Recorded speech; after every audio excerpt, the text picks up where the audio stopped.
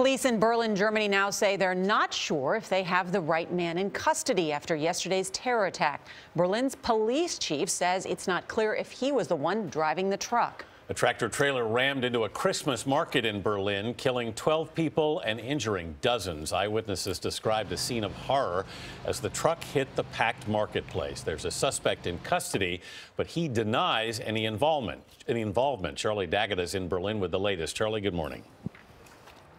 Good morning. Well, what appears to be a major setback to the investigation of what happened here last night. As you said, police are quoted as saying the suspect they arrested may not be the driver of the truck. A direct quote, "We are unable to confirm the man is the main suspect." Of course, that raises the question as to whether the person they're looking for may still be on the run.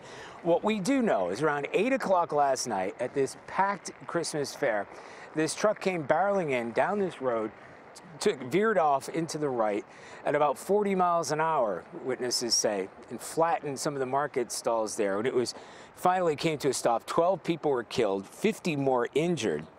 The truck had Polish license plates. It's been traced to be a Polish haulage company.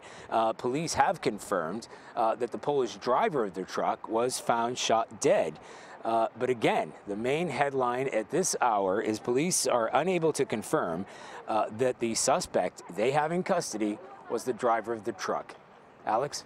Charlie Daggett in Berlin, thanks.